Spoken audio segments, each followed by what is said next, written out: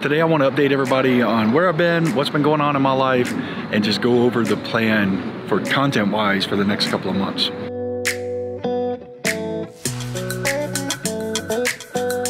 So where have I been? So the short and obvious answer is I've had to take a break from making personal videos. This is what I do as a 9-to-5 job, and man, I really have to watch myself and take care of my mental health to make sure I don't burn out, or it's going to affect me everywhere.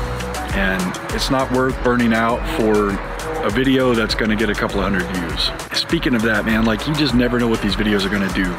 I've done videos where I didn't sleep for days on end. I've traveled hundreds of miles. I've shot literally days worth of footage. Spent another week or two on editing, all for the video to literally get a couple of hundred views.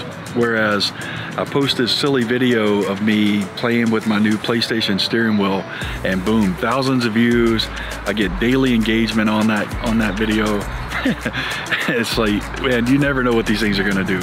Speaking of that, man, I have been playing way too much PlayStation, like a lot, like way too much.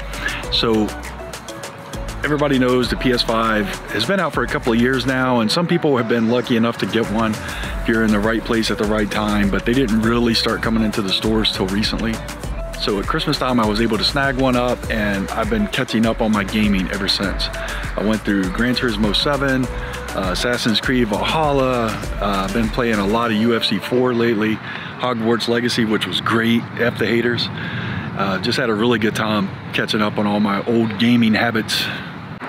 So as a lot of you guys already know, I became a grandfather, and then that started me on this path to make a family documentary. And it's just something I've been doing in the background when I have time or when like big family events happen.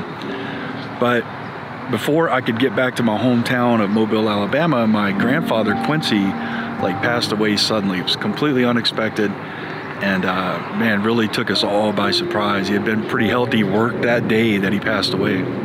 So I ended up going back to Mobile, Alabama to pay my respects and everything to the family. And I wanted to make a vlog of that whole experience, but man, it was just kind of snake bit. I think we were just too emotional at the time. My heads weren't really in the game. I got some cool video of my hometown, and the best thing was I got to interview my grandmother, for that documentary. So that was cool. I did get that. That was probably the most important thing. But I did get some really cool shots of my hometown and some of the surrounding areas and everything.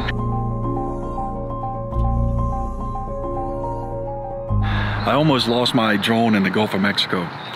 So me, my brother, and his then girlfriend went down to this place called Dauphin Island, and I was flying the drone. I had literally just taken off. And as soon as it got up to the height that I wanted it at, boom, lost RF signal on my phone. Well, after that, I didn't know what was going on. I couldn't see it. I thought maybe a seagull had got it. And while that was going on, my brother and his girlfriend were fighting, which had attracted attention of an elderly couple that was walking by. So it was like this crazy, chaotic couple of minutes. Now, luckily, the drone only had about 50% battery life left. So after it got down to a certain point, the return to home function kicked in and it did come back, but I'd have no idea what happened. It recorded the whole time it was up there, but it's really hard for me to watch that footage because I just remember that overall dread I had while it was doing that. I don't know what caused it. If I knew what caused it, that's one thing, but it was scary.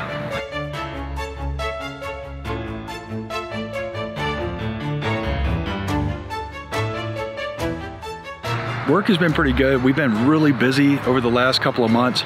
Normally video production is like a feast or famine type deal, but man, we've really been feasting lately. It's been a lot of stuff going on. We've been doing a lot of live video production, live streaming, and big ceremonies and things like that. Video production for work is no different than video production for personal life in a lot of ways. We went out, we did a bunch of videos that, never saw the light of day for whatever reason, and that happens. If you do this long enough, it's just one of those things that happens.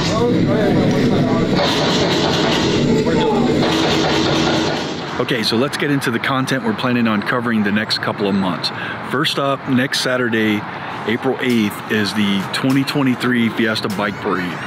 I've been covering it since the first one a couple of years ago. I want to cover this one. Unfortunately, it happens at the same time as the mural ride downtown, right? So that's another thing. I covered a little bit last year, but I really wanted to go do a better video than that with better gear and things, but they're happening at the same time, which also happens to be just literally a few hours after the full moon ride ends. So some people are gonna have either a really long night going into the next day, or they're not gonna make one or the other. Feast or famine, right? The following week is my big event for the first half of the year anyway, which is LeTap San Antonio. So I covered LeTap San Antonio last year, which was the first big LeTap event held in the United States. I'll link to the video in the description or up here somewhere. It was a really cool time. This year they're bringing out Jens Voigt and Jenna Kerr, who is kind of like the public affairs type person. And I'm gonna get to work with them. I really love Jenna, man. It's so much fun to work with her. I wish she was closer because me and her work really well together, and I bet we can make some really good content. But it's gonna be really fun to have her coming back this year. We're gonna have a good time. I'm excited to see what they do different compared to last year. Chingones is gonna do their makeup ride in May, from what I understand. And that's their makeup ride from November, which got like stormed out that weekend. So that's gonna be cool. I really wanna cover that. I hope everything goes well. We know how the weather goes in San Antonio in April and May. So let's really hope that Chingones is able to happen in May. All right, lastly, there's a big event that happens up in North Texas. It's really cool that I want to go cover. I was invited to come out and cover it last year, but it was like kind of last minute. I wasn't able to make it.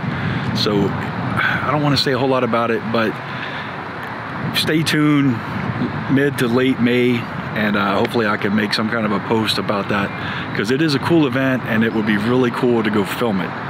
But I don't know yet. It's still kind of early. All right, guys, so we're all caught up. Check out some of my other videos if you're new here.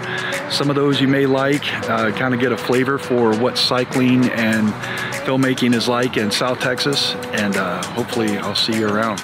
Take care, guys. Peace.